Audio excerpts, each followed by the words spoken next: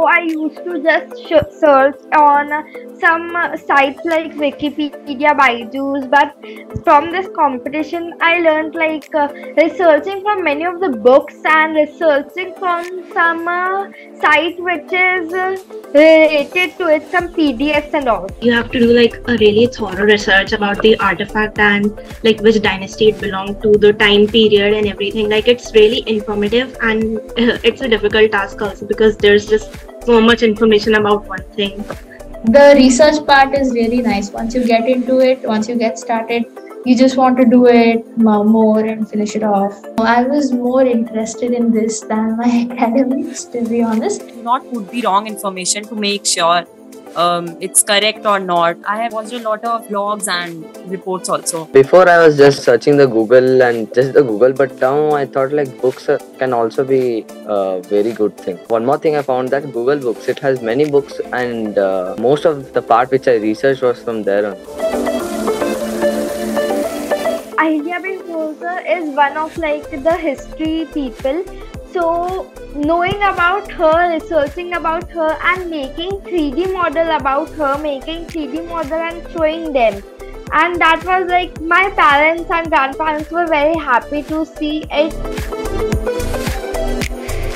Seeing the family genealogy, my grandparents were like happy to see that. I came closer to my family. I got to know about my further grandparents, great grandparents. I went to my maternal grandparents' place, sit with them, talk to them. I got to know more about my family. I didn't know them, but when I did those exercises, means when I created in Canva, then I felt more close to my family. I knew the history of my family and all. I got to know a lot about my family, to be honest.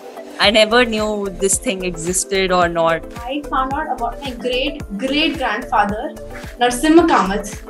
And I found all about our family through my grandmother.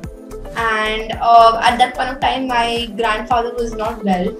And hearing about his family really, helped me connect with him to a different level. She really helped us a lot in like what artifact we should choose and which dynasty we should go for, and then she helped us in the research work as well. And after seeing the output, she was really proud of us because it's a new thing for all of us, the 3D model and the Blender 3D museum. From the school side, we got attendance because when we had to attend a meeting with the jury at 11 o'clock, we had school that day. So our vice principal got a setup for us with the webcam and a laptop and a separate keyboard and everything. And the meeting went perfectly. We're so thankful for that. They were very understanding. They gave us resources, and if we needed any help, they were always there to provide it. My experience interacting with the team was awesome, very great. So like I had called multiple times to ask multiple questions. It was never like they never responded. They always responded to my calls. I used to call them like twice a day or sometimes even more to ask things because in the middle I got fever and I was not able to do the task. So I had pending tasks. So I used to call them multiple times a day. They always used to answer. Then they were very kind and polite. What he said that day, I will always remember that it doesn't matter about the quality of the video. It matters the content, and that really inspired me.